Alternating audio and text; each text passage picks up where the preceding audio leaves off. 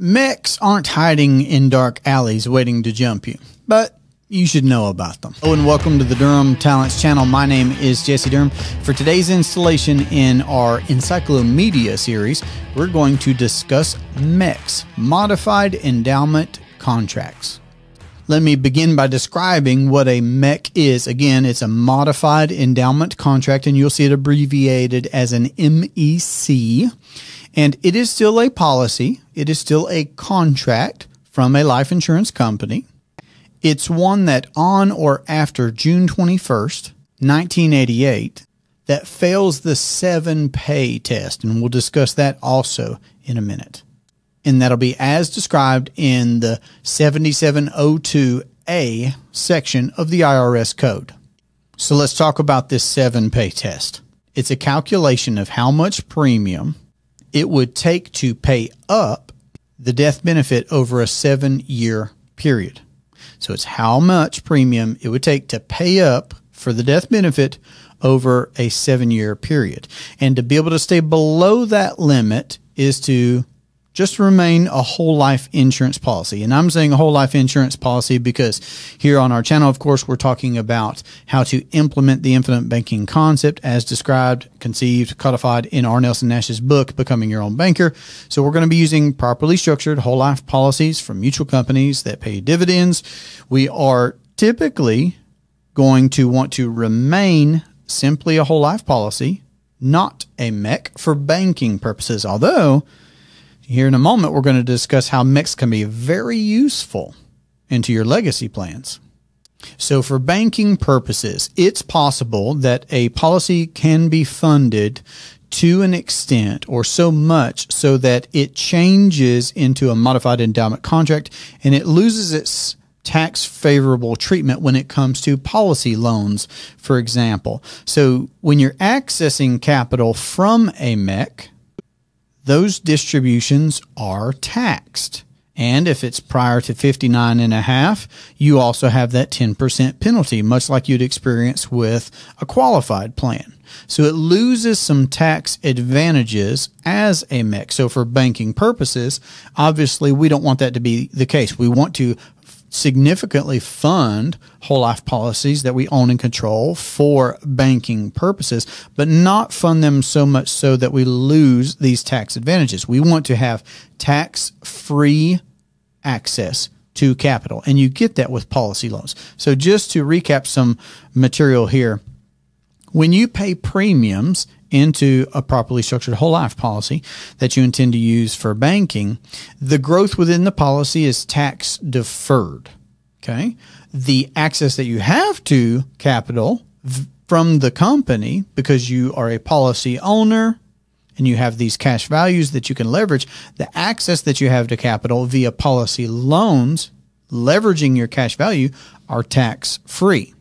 So you experience tax-deferred growth within the policy by owning the policy, paying premiums, guaranteed growth, plus you can get dividends, which all the companies that I own policies with and that we would use, they've paid dividends for over 100 consecutive years. Great. But we have tax-free access to capital via policy loans for the purposes of banking, paying off things, paying for things, financing things, whether that's something in our lifestyle or business, investments that we're looking to make, whatever the case may be.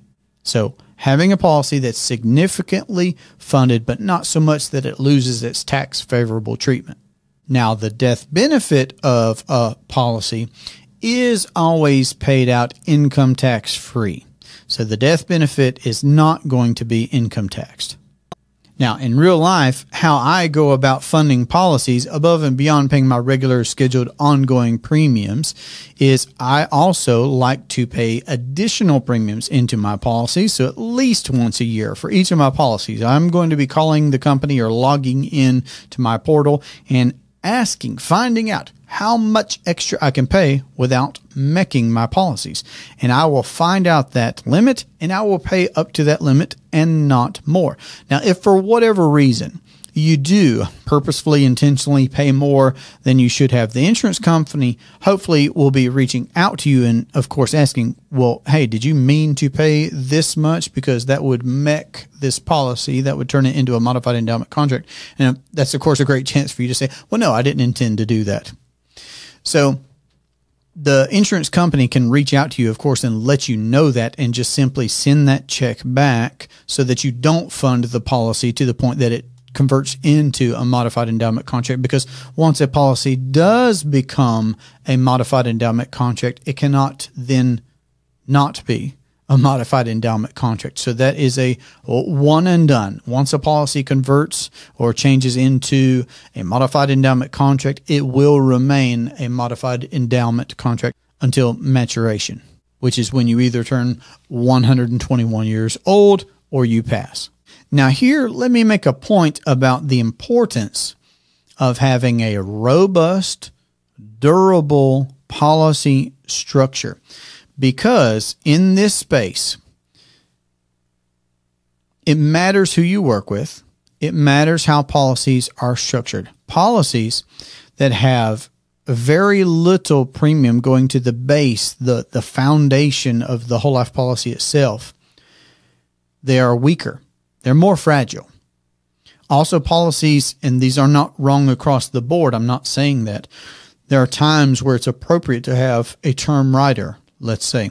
But elements like having a small percentage of your premium, your overall premium, going towards the base of a policy, or having a term rider, especially a short one, or having enhanced blended riders, or any combination of these different elements, perhaps especially if there's a combination where you have what some would call a skinny base, and then you have a term rider on top of that, or an enhanced blended rider.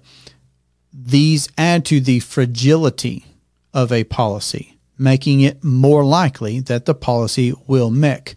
So for the structure of your policy, having a robust and a strong base premium, a percentage of your total premium going towards the base portion of the policy, makes it more durable against that policy turning into a MEC. Now, again, it's appropriate to have term riders. Every case is different. It can be appropriate to have term riders. I think that they should generally be long dated, hopefully a convertible type as well, one that when you do not need it anymore on that policy for its purposes, its strategic purposes that it was there for in the first place. Because again, that matters, that timing matters, that structure matters. But having one that could be converted to a whole life policy that's designed for banking purposes in the future, because again, that was something that you strategized out. So again, that's why it's so important who you work with and how your policy is structured for your particular purposes, so that it doesn't MEC and that it is strong and here for your whole life. Puns always intended there. Now, when is a MEC a good move? I did not always know this. Of course, I've not arrived. I'm still learning. I had been implementing infinite banking for years before I even ever heard someone talking about how a policy being converted into a MEC was a great way to make sure that you could stuff however much capital, regardless of whether it would MEC that policy, perhaps even intentionally so. You could stuff more capital into that policy, into that piece of private property. Because remember this, folks, at the end of the day, when you and I graduate, when we pass, money can only go one of three places. It can go to our heirs and beneficiaries, individuals that we designate. It could go to nonprofits, churches, those types of organizations, or it can go to the government. So we could intentionally fund a policy so much so that in later life, we know that, yes, we would not have all the same tax advantages to be able to access capital, etc. And yet we can be putting that capital into a tax-free environment for the next generation, because that death benefit will transfer, because premium paid into a MEC or not increases the death benefit, increases the cash value. And that death benefit is going to go tax-free, income tax-free to that next generation. So a MEC actually has a very strategic use for those that are implementing infinite banking.